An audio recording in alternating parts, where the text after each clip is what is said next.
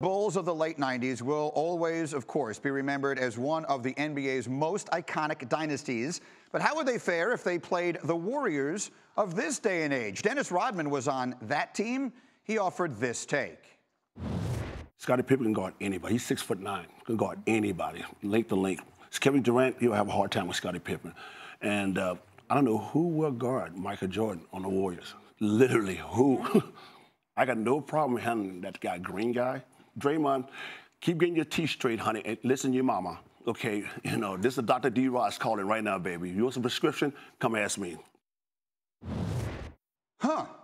So I don't have a better response than that. We can have a conversation about the Bulls of the 90s versus the Warriors of today. Those are always fun conversations. They lead nowhere, but they fill up time. But how about him taking shots like that at the current day guys? So anytime you're comparing greatness, you're going to have people on both sides feeling like you're slighting one, and rightfully so. And in this case, it seems like I'm going to do that to the Golden State Warriors.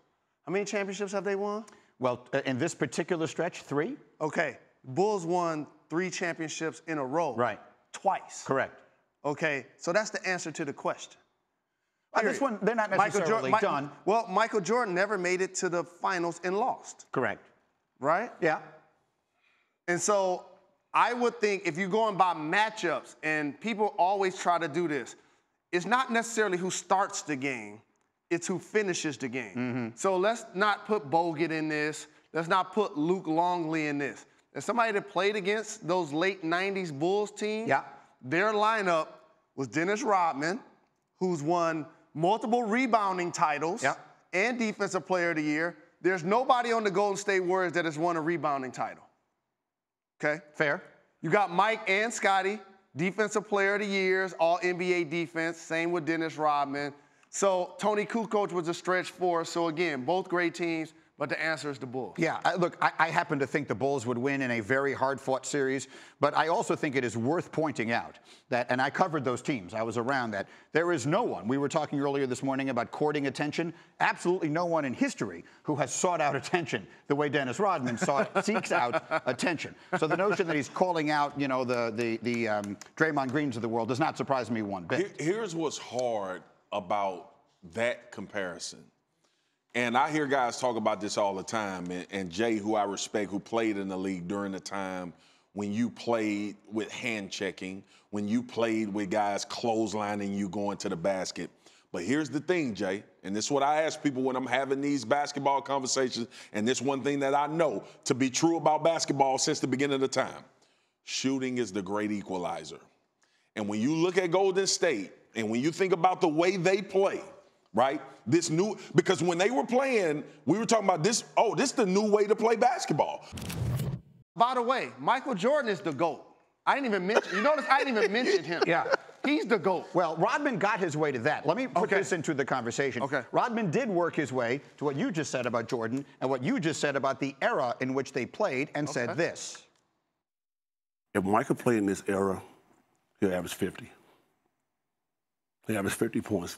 LeBron's a great talent, no doubt. He's probably one of the top 3 players ever played with Kobe, Magic, Kareem. But Michael's right there. I don't know why you guys discuss the GOAT. Why you discuss? He's saying if Michael Jordan played today, he said 50. Let me ask you, how many points a game would Michael Jordan average if he played in this league, this style, the way they play now? 10 more than his highest year. So I think his highest year is like 35, 36. I think he's averaged 37 one year. Hembo will get us that. I think he averaged 37 10 more one than year. that, based on what you just said. Yeah. The game isn't as physical, okay? Then he's not that far from right. He'd be close to 50. I think he averaged 37 one year. 10 more points based on free throws and the ability to not only be dominant mid-range, but also he'd be a knockdown 3 shooter, so 47. MJ would get 50, and he would be one of those guys in this era that would be competing on that level. But look, there is always an underlying thing about when we have this conversation.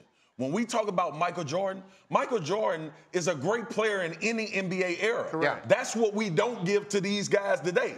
I don't give a damn who you are. You ain't stopping 6'11" Kevin Durant from getting his shot. I don't care if you Scottie Pippen. I don't care if you... We saw Dirk Nowitzki score point after point after point, and didn't have an athletic bone in his body because he was 7 foot. Kevin Durant could score on anybody. LeBron James could play in any era in the NBA. So I get it. Like, don't have the GOAT discussion, all of that. But Michael Jordan would do what a lot of these guys are doing now. I think we just convolute the eras. I would take the Bulls in 7, but I would sure love to see it. We're so glad you're watching ESPN on YouTube. For more sports and analysis, download the ESPN app. And for live streaming sports and premium content, make sure you subscribe to ESPN+. We'll see you there.